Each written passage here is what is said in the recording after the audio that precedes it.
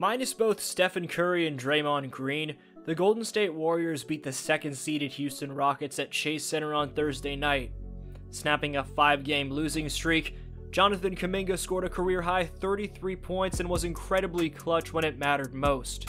Andrew Wiggins maintained his role as second option as he added 22, but no other Warrior scored in double figures other than Jonathan and Andrew. Along with Kuminga and Wiggins, it was the Warriors' defense which won them the game, as in what was the best win of the season for the Dubs so far. They held the Rockets to just 93 points on 37.6% shooting from the field and 26.3% shooting from three-point range. At just 6'4", Brandon Podziemski recorded a game most and career-high 12 rebounds. As for the man of the hour, Kuminga, the man came through under pressure by recording 14 of the Warriors' 26 points in the fourth quarter. One of the primary keys to the Warriors staying afloat and achieving anything this season is the development of NBA champion Jonathan Kuminga. And boy, did JK look developed on Thursday night. His jump shot looked as fluidly smooth as it could possibly be, as Jonathan was confidently stepping into jumpers, whether they were pull-ups or spot-ups, and this was due to his unhesitant decisiveness in either getting to his spot or releasing it on the catch. When defenders went under the screen like Van Vliet does right here, Jonathan read the coverage astutely and didn't waste any time, having preemptively picked his weapon of choice. Kuminga's shot falling allowed for him to slither his way inside for buckets. He was scoring inside off takes to the basket off the bounce, cuts to the rim off the ball, putbacks, and transition opportunities. But with the score at 96-93 Warriors with 20 seconds left, his clutchest basket came after getting switched onto Van Vliet, attacking to his left, and splitting the double team of Van Vliet and Brooks, and getting back to his right to complete a monster take to the basket. This had Stephen and Draymond going insane from the pine, as Curry and Green were talking to JK all game. Here was Jonathan on that. They wanted me to go get the ball. That's how I got my confidence. They wanted me to go out there and just get the ball and just go from there. They trusted me, and that kind of boosted me. That kind of helped me to just be confident. I took a deep breath and I just went out there and just took care of the ball. Given how well Jonathan showed he can play next to Wiggins, who was also acquired in the trade from Minnesota for D'Angelo Russell in 2020, hell of a trade, JK may have re-earned his position in the starting five, which could be a major development in the Warriors season. That's especially the case if Kuminga carries over his play from Thursday into the rest of the season, which quite frankly the Warriors need him to. With how athletic and talented he is, Kuminga's presence on both ends of the floor is vital to this Warriors team. Without Melton, they need a wing that can lock up the perimeter, and offensively, they need that 2A, 2B/third scoring option they can consistently look to. On that note, another key to the Warriors' 24-25 campaign is Andrew Wiggins, who like Jonathan was stellar. It was Wiggins who carried the Warriors' scoring load early on, as he had 2 and 1 triples in the first half. Here, he used a screen from Jackson Davis and got hit on the arm by Dillon Brooks while knocking down the triple, and on this play he used a screen from Looney to get switched onto Jabari Smith Jr., who racked him, causing him to fall down. That last play was dangerous, given, as Steve Kerr admitted, Wiggs probably shouldn't have been playing in the first place due to an ankle injury. Andrew also spoke on his injury. Steve said you probably wouldn't have played tonight if, maybe Steph and Draymond weren't out just because of the ankle. How much is that bothering you right now? It was definitely bothering me a little bit. But the training staff worked on it, made it feel better. Definitely playable, so just fought through it.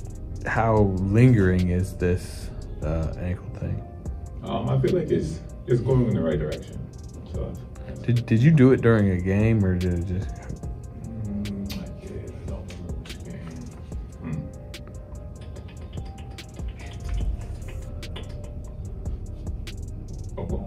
Okay. Would you have played? Do you think you would have played tonight if Steph and Draymond were available, or did you just feel kind of an added burden to be out there? I'm not too sure now that the game is done, but I think I would have played.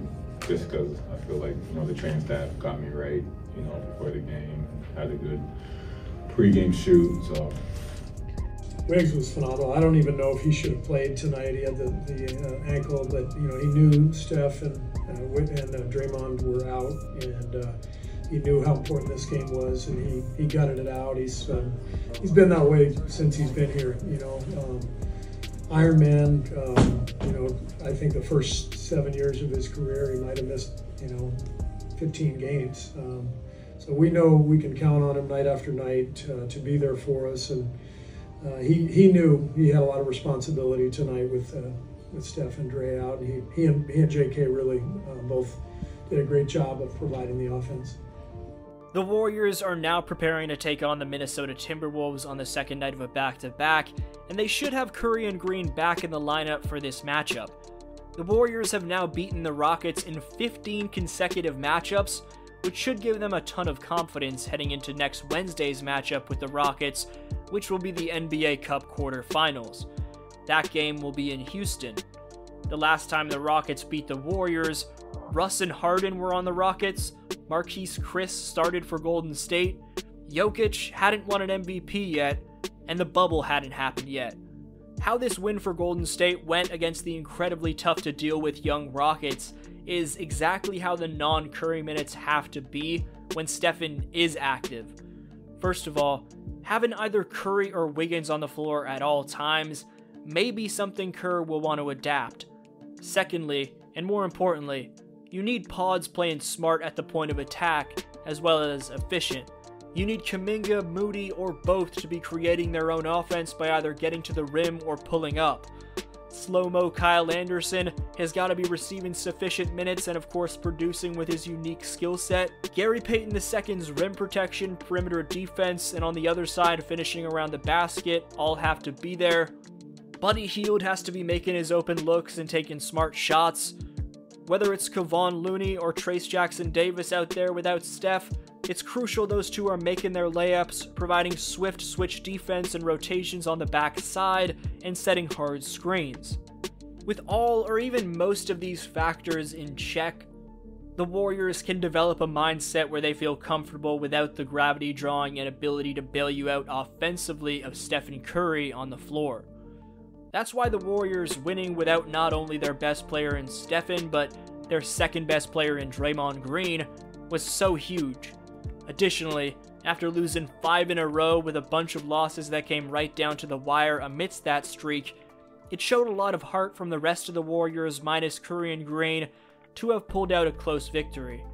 Beating a top team without their two best players displayed that the Warriors' depth still has life, even minus DeAnthony Melton, whose season was ended due to ACL surgery. Was the win against Houston the biggest of the year for Golden State? Let me know down below. This was your boy DFlow, and I'll see you next video.